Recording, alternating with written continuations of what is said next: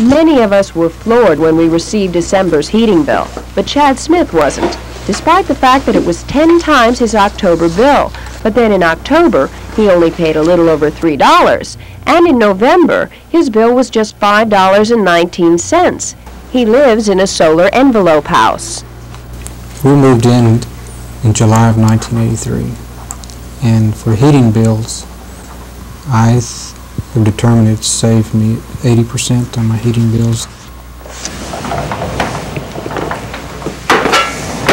The solar envelope house looks like any other conventional three-bedroom home except for the solarium that runs the length of the south side of the house. It's not only a rock-filled play area and greenhouse, it's also the key to his solar heating system. In cool weather, the sun warms the air in the solarium. The heated air rises and crosses the attic, then goes down through the double north wall and comes back to the solarium under a raised floor. The warm air envelops the house. The pocket of warm air also insulates, too, keeping the Smith home warm for a long time. Since the sun isn't always out, there is conventional backup gas heat, but its use is limited, as his December heating bill shows.